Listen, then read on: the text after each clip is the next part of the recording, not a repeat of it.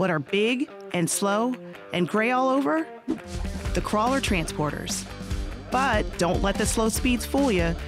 These twin behemoth machines have carried the load of taking rockets and spacecraft to the launch pads for decades. Originally built in Ohio, Crawler Transporter 1 moved for the first time under its own power in 1965. 2 years later, Crawler Transporter 1 moved the first Saturn V rocket to the launch pad in Florida for the uncrewed Apollo 4 mission.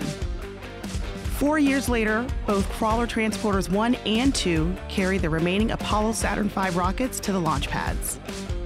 Both crawlers carried all the space shuttles from 1981 through the end of the shuttle program in 2011. In 2000, both crawler transporters were added to the National Register of Historic Places, signifying their impact in human spaceflight in American history. Crawler Transporter 1 wasn't updated at the end of the shuttle program and can only lift 12 million pounds. Crawler Transporter 2, or CT2 for short, was modified to lift 18 million pounds, which is needed to transport the Space Launch System for Artemis missions. CT2 remains operational thanks to a dedicated team of engineers who maintain the 6.6 million pound vehicle. In 2023, Guinness World Records officially designated CT2 as the heaviest self-powered vehicle in the world, and in 2024, it achieved the milestone of 2,500 miles traveled.